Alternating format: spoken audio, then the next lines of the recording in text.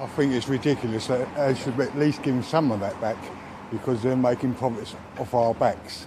So I'm a bit peeved about it, put it one way. I can say in the last year my diesel I've had to double for the same kind of work.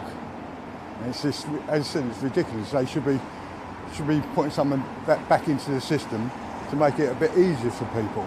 It's really hard. I'm a single parent, I'm a carer, I need my car to drive to hospital, and the wildly varying prices between all the different petrol suppliers is not in any way helpful at all. Windfall taxes on billion-pound making companies would be a huge help for everybody. Distributing the money more equally would be a huge help for everyone.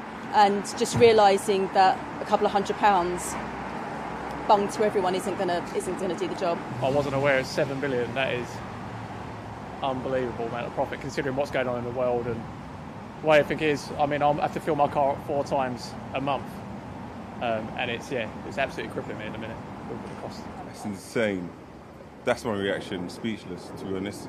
It's insane. Like, I think making those profits in the midst of everything everyone's going through right now as well is insane. Like, me and my mate, like, I've got a friend, Sam, who drives the Golf. You just saw him just now. And even him as well, like, he complains about how his prices have gone up, but then to hear that they've made that much profit in that little amount of time is insane.